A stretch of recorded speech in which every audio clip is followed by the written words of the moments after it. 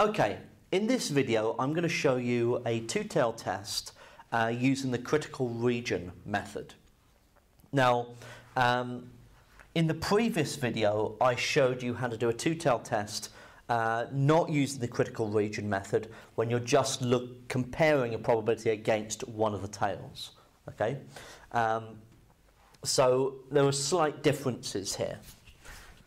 Arnold suggests that the proportion of red cars on a road is 0.3.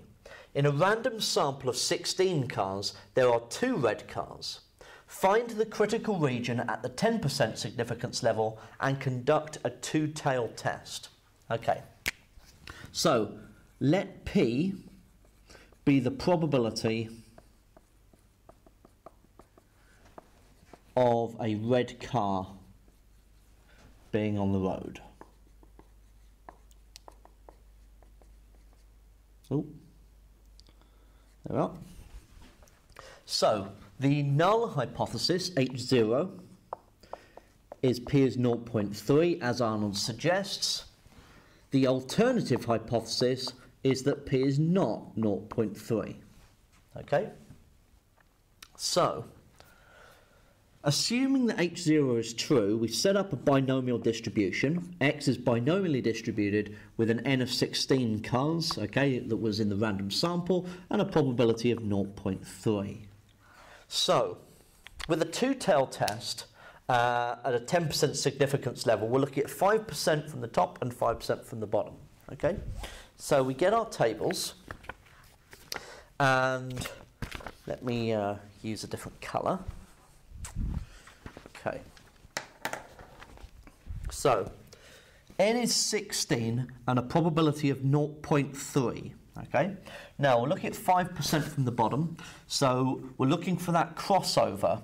So we have probability of x being less than or equal to 1 is 0.0261, and the probability of x being less than or equal to 2, is equal to 0.0994. Okay, so as you can see, one of these is less than 5%, and one of these is greater than 5%. Okay, so we found our crossover right there. So, once we've done that, we then need to find the crossover from the other direction. So now, we're looking at 0.3 still, probably 0.3, but we're looking at 5% from the top. So we're looking at 0.95. Now on the tables I can see 0.9256 and 0.9743.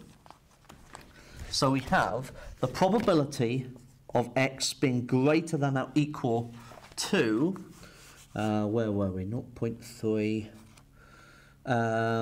that one, so greater than or equal to 8 is 1 take away the probability of x being less than or equal to 7. So I see that the crossover is between 7 and 8 here, so I need to look at 8 and 9. So that's 1 take away 0.9256.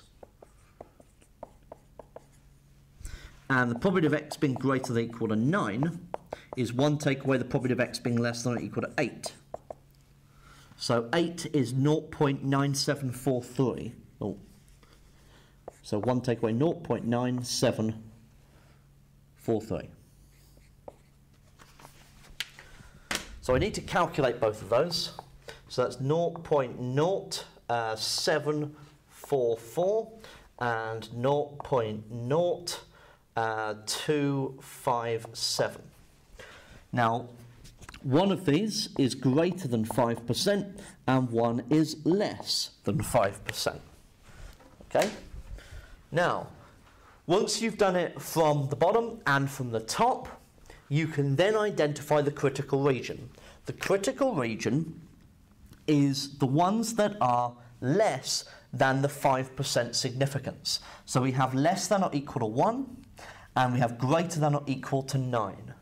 So x is equal to 0 and 1 from this section, and we also have greater than or equal to 9, so 9, 10, 11, 12, 13, 14, 15, and 16. Okay, so what we have here is a distribution, because it's at 0.3, 0.3 times 16 is 4.8. So we've got 0, 1, 2, 3, 4, 5, 6, 7, 8, 9, 10, 11, 12, 14, 15, 16, 0, 1, 2, 3, 4. So the highest bars are going to be around this kind of range. Okay. And they're going to be quite small going through. Okay, so we've got 0 and 1, that takes up 5%, so 0 and 1. We've got 2, 3, 4, 5, 6, 7, 8, 9. So 9, 10, 11, 12, 14, 15, and 16. That is another 5%. Okay, so that is how it is shared out with the distribution. So this is the critical region. We then compare it with what we saw. So we saw 2 red cars, but x's 2 is not in the critical region.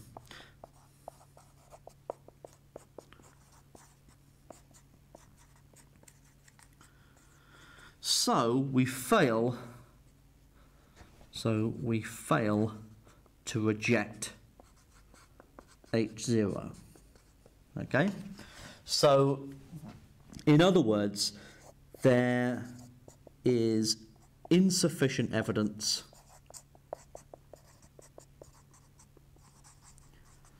to suggest that the probability